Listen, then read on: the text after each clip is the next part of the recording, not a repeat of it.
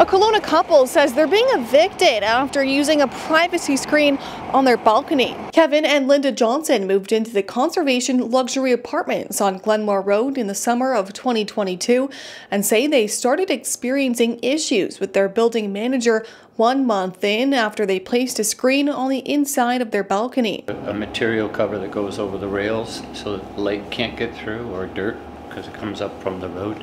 It was to just protect my eyes from the glare of the light coming off the windshields or at night from the lights of the cars, because I've had 3 surgeries to my left eye. I can't see very well. It's got glaucoma. The Johnsons say they received a warning note from their building manager to take down their screen. They said take it down, so we did right away. And then we tried just cardboard boxes while we were sitting out there just to block it.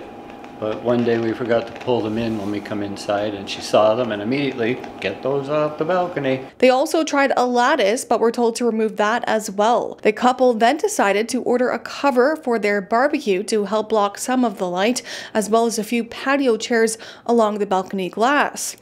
Once again, they received an email that they were in breach of the building rules. It can be very, very busy and loud for many hours of the day.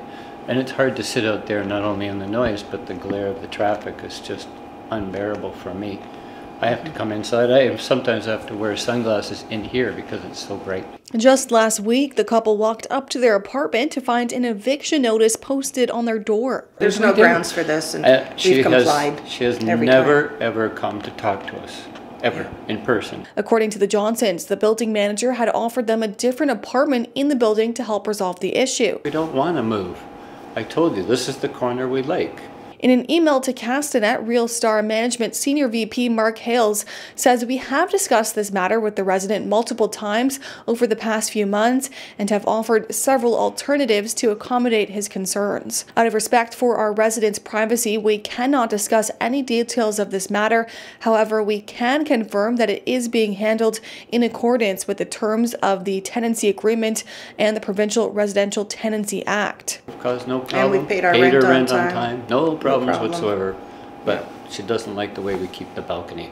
And we have nowhere to go after this. We're lost right now. For Castanet News, I'm Madison Earhart in Glenmore.